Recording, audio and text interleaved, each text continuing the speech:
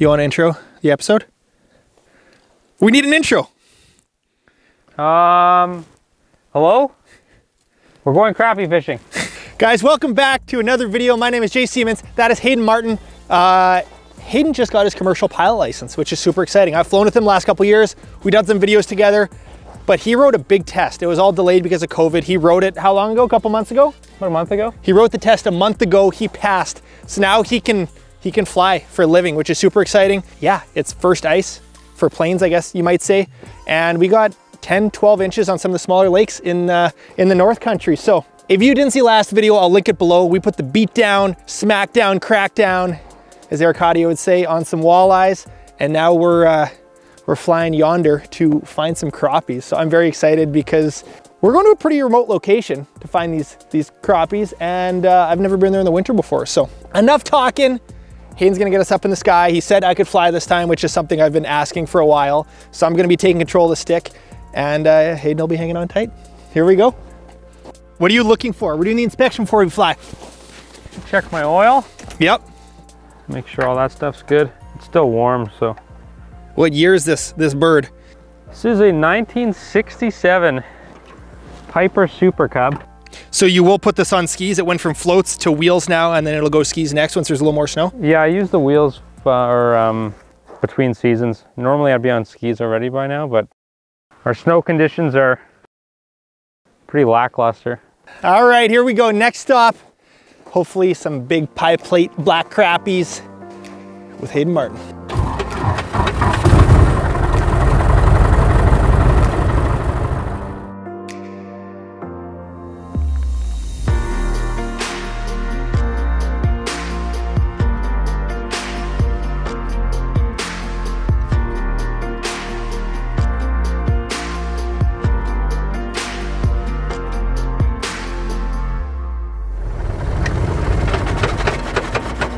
I have to pee so bad. Me too.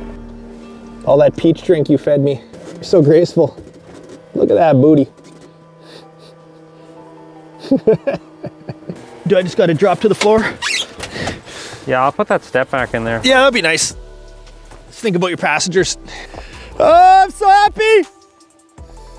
Welcome to paradise. This is as good as it gets. I am getting spoiled flying ice fishing. I know. I'm a lucky man. This is a spot that I crappie fished a couple years ago. Stumbled upon when I was pike fishing. I thought, you know what, there's probably safe ice here. And I didn't think anyone had been here yet. And no one's been here yet. So anyways, yeah, we're gonna get the pistol bit out. We're gonna get the live scope rocking, and we're gonna tag team some crappies. I got some new cool baits to show you, which I'm very excited about. First time that I'm gonna be using them. First time Hayden's gonna be using them. And hopefully we're coming home with a couple black crappies in the plane.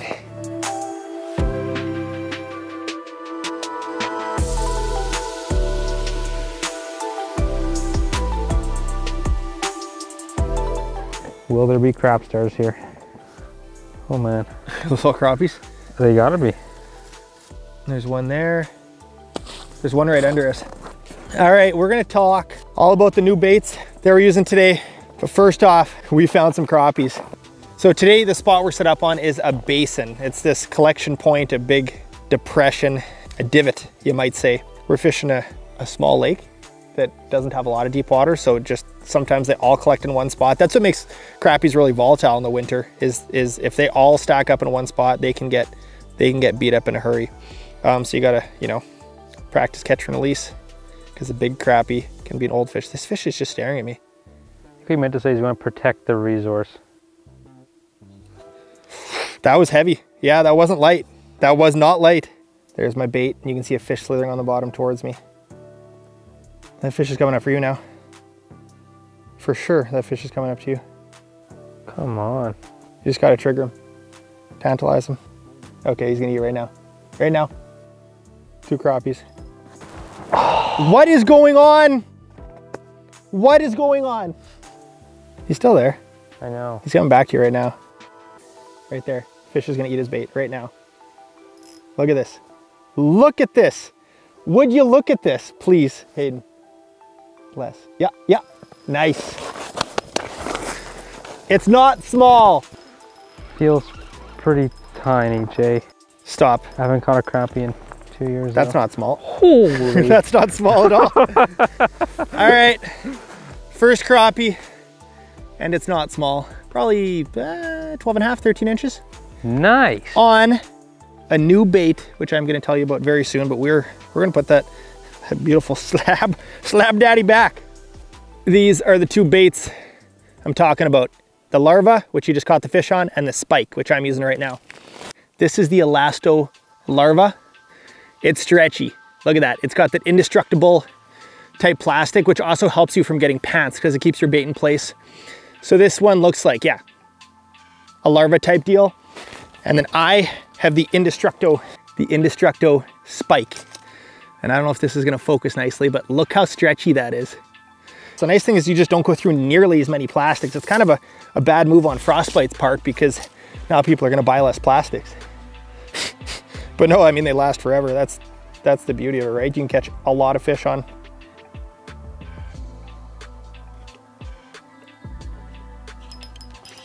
Hayden leaves for a second. And What's going on over here? I cash in. What? Oh, They're all nice, eh? slab daddy. All right, this is good. This is good. You know, there's those days where you have to drill 40, 50 holes for crappies. I think we're up to maybe 9 holes for us so far. Okay, we should try those other holes because I think there's better. Oh, 25 feet. Yeah, look at all the fish out there though. 20 feet. And then if you go to the next, yeah, let's go to that pod. Okay, we're actually on the mother lode right now. Dude, there's so many fish down there. There's a lot of fish down Oh, there. I know. That guy underneath me is charging up. Look at this. Look at this. Oh my gosh. Nice. Oh man. We're on them now. It didn't take much at all. I'm not gonna pretend like we searched a bunch. All right. 2 for the spike, 1 for the larva. No. 2 for the Indestructo bug. Oh yeah, you're right. 1 for the larva. So I helped you out. Look at this pot of crappies coming in. Look at those ones down low. I don't know which I want. That could be a crappie too. They like me. Oh wow. Oh wow.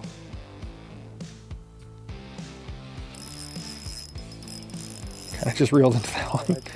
It was on there for I think longer than.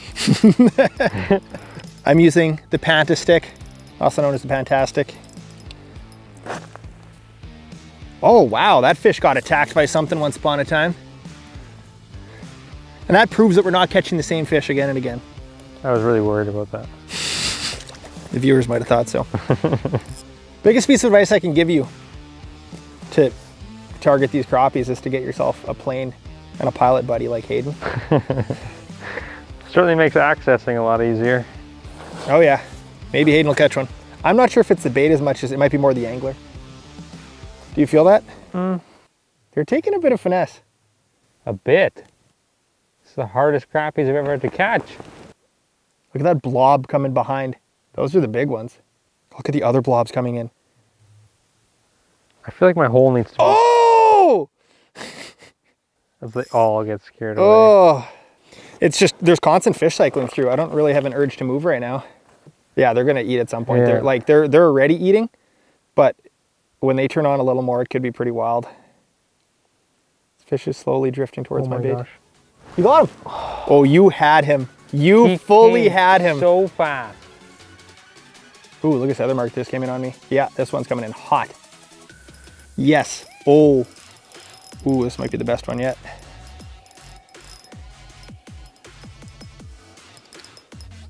Oh, yeah. Okay, I'm gonna hold him in the water so we can get the double header shot. Yeah, mine's way bigger. All right, get in here. Hold him right beside mine.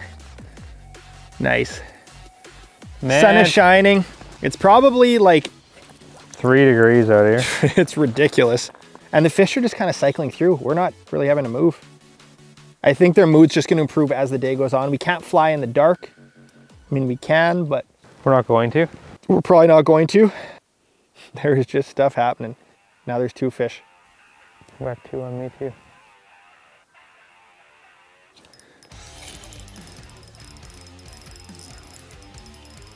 You're fishing with the dipstick? I believe so, yeah. Dipstick, that's, yeah, dipstick or fantastic are kind of the 2 main crappie options in the frostbite lineup, unless you're sight fishing, then you can use the sight bite, but that's more of a bluegill thing. We make fun of that rod because that's the one Alex designed. Aaron designed all the rods, Alex designed one, and we just like to make fun of it. If all these fish were in like a chomping mood, it would be pretty ridiculous. It would be insane. Like, look how many, I just looked at the live scope for the first time in yeah, there's 10 a minutes. lot of fish. There's definitely a... That is what we like, right there, 30 feet. So that's a little more than a boat. That's how I try to picture it in boat length. Oh. Is that good? You're right on them. Nice. I'm gonna drop right in one's mouth. I think that's not it. Well, maybe that is a crappie swimming around there. Here we go. Just furthering that lead, Hayden. Just furthering that lead. You're right, I am furthering my lead. Almost lost that one like 3 times. That's a cute one. That was pretty good timing. That was pretty good timing, I'll give you that. Stop. Get out of my way. Oh yeah. Oh yeah. There's so many. Even the Vex is loaded. Smaller ones over here. Right there, that's the goods. It's the lumber you need for the magic number. Look at that big blob coming along the bottom. Oh wow. Oh wow. I'm just so zoomed in right now.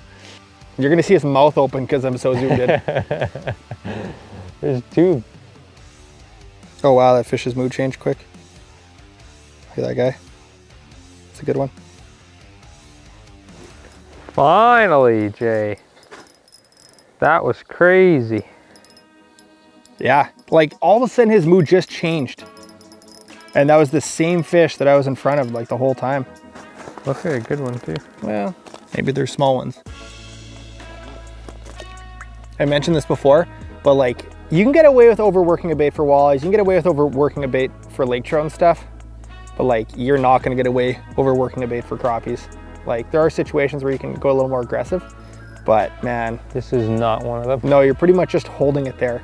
The main reason that I'm often lifting it or moving it is so I can just like, it makes those bites a little more obvious. Because when I'm lifting, obviously it, you know, probably feels like the bait's getting away, but more so when that bait's lifting, when they grab it, it'll just be that moving in opposite directions, right? So that's one of the reasons why I'm lifting. It's also really hard to see the separation between the fish and the bait when you're not lifting away from it. Yeah. There's a couple nice ones coming in, dude. Coming in your direction. You're gonna hit one first. Oh baby. Come on. Come on. Come on. Ooh, I like this one. I like this one a lot. I saw him coming from so far away. I'm using 4-pound braid and a 7-pound fluoro leader.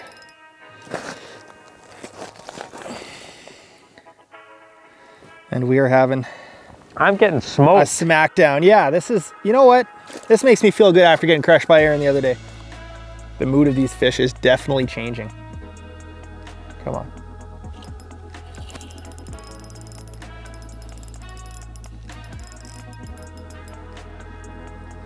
It is just nice to be out here. Where do you want to go? Which direction should we go? Looks like a bunch of addlefish there. Let's go this way. Here we go. Here we go. Come on now. This is absolutely redemption after getting whooped by Aaron. Nice. It's bigger than the last couple. Sun is setting. I'm fishing this on a 4mm tungsten. This is the bluegill color with the bug muck spike color. There's so many fish down here. All sorts of age classes too. Isn't this ridiculous? It is crazy. Like your knee pads, you're such an old man. Oh, this other fish just got wind of my jig.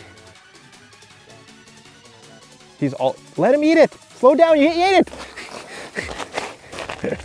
Finally. It's a good one. This one feels good. You gonna grab him for me? Oh yeah. Oh yes. That's what I'm talking about. All right, I'm grabbing the camera for that one. Show me. Nice. Crap star right there. Good job, buddy. Nice. All right, that's good to see we're still getting some bigger ones.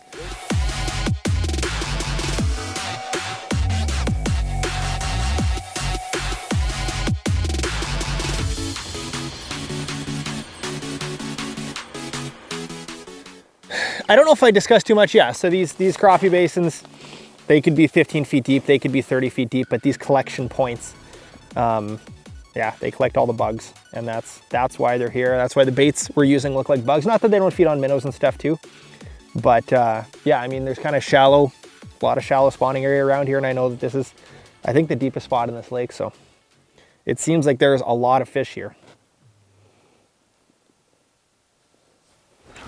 Come on! They're keying in on the big bait now. This one feels even bigger. Come on, show me. Oh, I think nice. That is one of the bigger ones today. That little bug, that's what's doing it. Amazing. Goodbye. There's a big mark coming into you. It's two big ones. Oh wow, these fish are just cruising. These ones that are like just a little bit higher up here, like 2 or 3 of them, I feel like they're bigger fish and they're just kind of hunting. Oh, that felt so good. Oh. All right, guys, we are calling it with that. We got to fly back when there's still some light. Hayden, thank you so much for the awesome day. A blast. There you go. Put these big crappies back. Awesome. Well, these new baits passed the test in my book. Thank you guys for watching. If you want more flying vids, leave a comment. If you don't want more flying vids, leave a comment. If you think Hayden should shave his beard, leave a comment. You can comment whatever you want, really.